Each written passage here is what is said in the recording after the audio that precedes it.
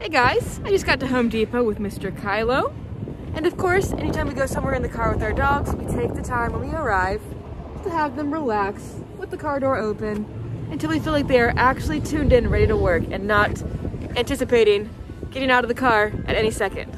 This is not just for the 3 weeks that he's with me for training, this should be for the rest of his life. It establishes a really good precedent of open door does not mean jump out, because with the car, of course, that could be very dangerous in a parking lot. All right, bud. When I'm ready for him, I will grab his leash. And again, if he jumps up or tries to get out of the car when I grab the leash, because some dogs take this as a trigger, I will say no, get him back down, and reset. Hey, down. Good boy. Come.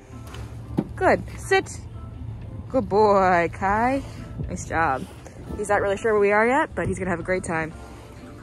All right, after giving my dog a potty break before we head inside, we're gonna spend some time in the parking lot, heeling around, and getting him really checked in and into work mode.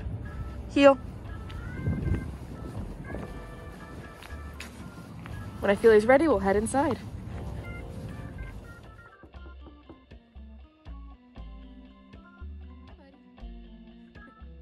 Down. Good boy. Heel.